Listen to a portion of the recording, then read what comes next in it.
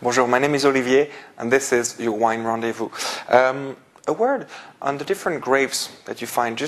In the world there's more than 9,600 different grapes, different varietals and grape varieties, whatever you call them. Just be aware that think of a grape just like an apple. The apple, just like the grape, is the fruit, and then within this family of fruit, of apple, for instance, you have all different sorts of apples, and the green apple, Granny Smith, the yellow, the red, and each come with a specific taste. For the grapes, it will be the same exact thing, except that you have all this huge variety. Yet there's a few noble varietals, noble grapes that you find, which represent a huge majority of the wines made in the world today, which were the most qualitative, because not all grapes are proper for winemaking. Not all of them will even make just good wine. Historically, it's primarily, sorry, I'm going to sound biased again, but primarily the French varietal that has been assessed as being the most qualitative, which are the wine that you see throughout the world. And when you think about it, Chardonnay, Merlot, Cabernet Sauvignon, all this sounds kind of French because they were originally the varietals that you could find in France. You had some Italian, for instance, varietals like Sangiovese and all these. Pinot Grigio have been relayed throughout the world, even Spanish wines like Grenache in Spain, amongst others. Anyway, still, to be extremely efficient and for you to get a nice little toolbox, a word about the 8 most common grapes that you'll find commonly. We'll do, let's do just 7.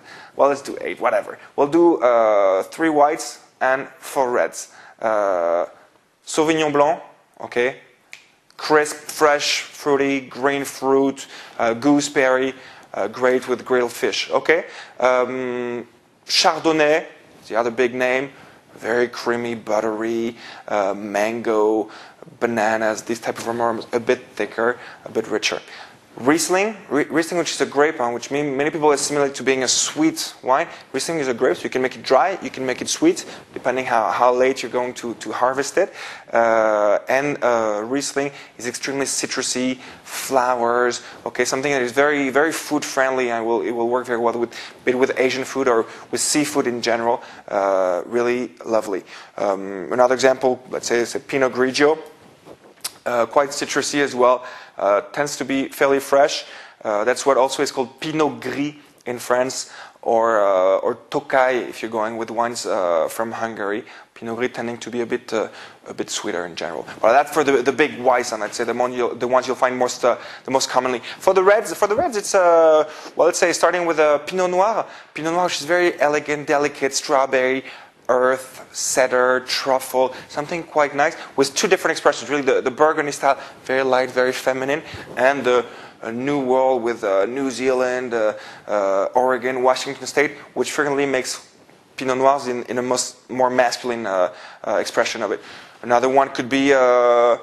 Merlot, very low tannins, but really deep and powerful, dark fruit, nice, not overly aggressive, really nice. Frequently blended with another big grape, Cabernet Sauvignon, which has very thick skin, so more tannins, really more powerful, darker type of wines, which is really good if you like big reds.